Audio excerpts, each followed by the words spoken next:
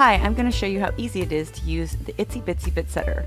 Here we have our 1/4 inch Itsy Bitsy Bit Setter. First, you'll need to set your project Z origin. When it's time for a bit change, simply jog the machine over and change the bit like so.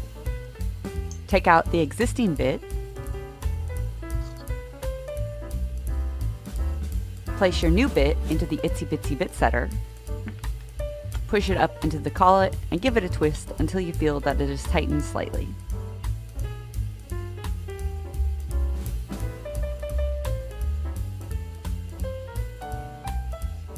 Then just tighten your collet with your wrenches to make sure that your bit is secure. And you're ready to go.